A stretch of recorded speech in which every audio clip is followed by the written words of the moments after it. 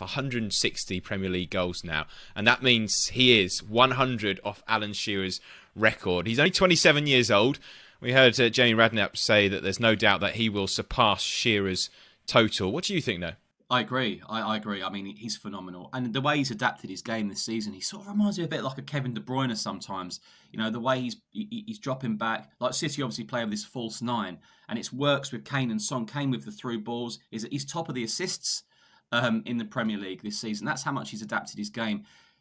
The worry for me with Harry Kane would be to not get this record is if he suffers with a serious injury. Last season, it was a ruptured hamstring that potentially would have ruled him out for the whole season if it wasn't for COVID stopping the season. But he got that serious injury last January. But you've seen from the last 5 years, he always picks up these ankle ligament injuries. He picked one up in January, but he wasn't out for too long, thankfully. But people say, "Wow, he'd only break the record if he joined another Premier League club." I'm not so sure. I still think he'd break the record at Spurs, but at City, for example, there's, in my opinion, no doubt he would break it. But going on to Harry, there'll be talk again about his future over the next few weeks and months, I'm sure.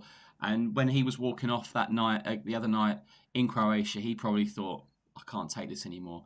And I heard Peter Crouch say Harry Kane should not be playing in the Europa League. He should be playing at the very top competitions, winning the very top competitions.